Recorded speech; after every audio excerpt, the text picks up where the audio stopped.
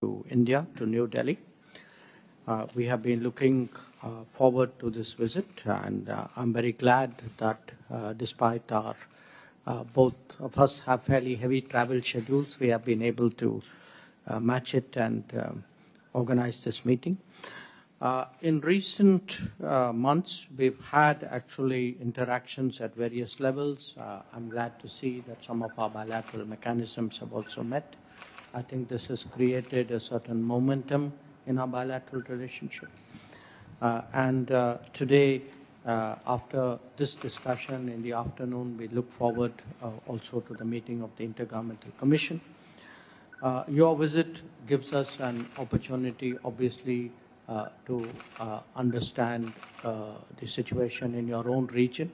I look forward to hearing your perspectives on that.